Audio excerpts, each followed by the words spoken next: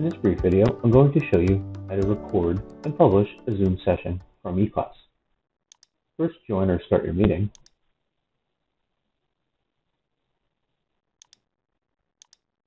And select More, or if it's available to you on the tray, Record.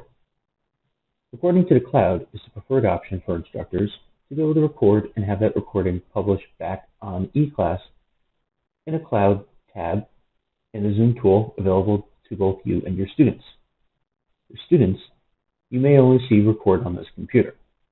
If your instructor is already recording this lecture or your presentation, you need to take no further steps. To record to the cloud, click on Record to the Cloud. A message will be sent to all members saying recording in progress. As well, you will see a small cloud with a red blinking dot signifying that the meeting is being recorded. As an instructor, you can pause the meeting. There will be another message saying the recording has been stopped, and resume. A message will be stated that the recording has returned and is recording again and is in progress. The difference between stopping and pausing is that if you wish to pause the meeting, you can continue recording in the same string, meaning that you can pause it multiple times and receive one recording. If you select Stop, this message will appear and it will stop the recording and finalize this chunk when the meeting is ended. A message will say that recording is stopped, and you will receive an email at the end of this saying that your meeting is ready to be published for your students. Clicking More again, you can record to the computer. Another message will be sent to all members. You can hear that the same messages are sent for the same options here. The only difference is this does not have a cloud. Instead, it has a traditional recording button. And this file will be downloaded on your computer at the end of the session. So we're going to stop this recording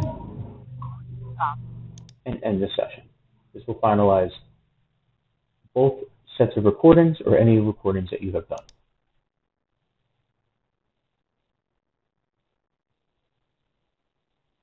The audio and video, which also includes the audio, are downloaded automatically to your computer and available for you. These can be uploaded to either Google Drive or YouTube, or if they're smaller than 100 megabytes, can be uploaded back into eClass. For more information on publishing other than using the Zoom tool in the cloud, please view those videos. I have also received an email now that states that my cloud recording has been completed and is available for students. Returning to my class, we can see that the Cloud Recordings tab now holds recordings that I have created. To view them, simply click on the name, and you may view or download the recording for the full audio and video, or listen to the audio, download it, share it externally, but students will have access to this once it has been published by an instructor clicking Publish. Students and instructors can now have access to this as long as they click on the link in the course and click on Cloud Recordings. Thank you for watching.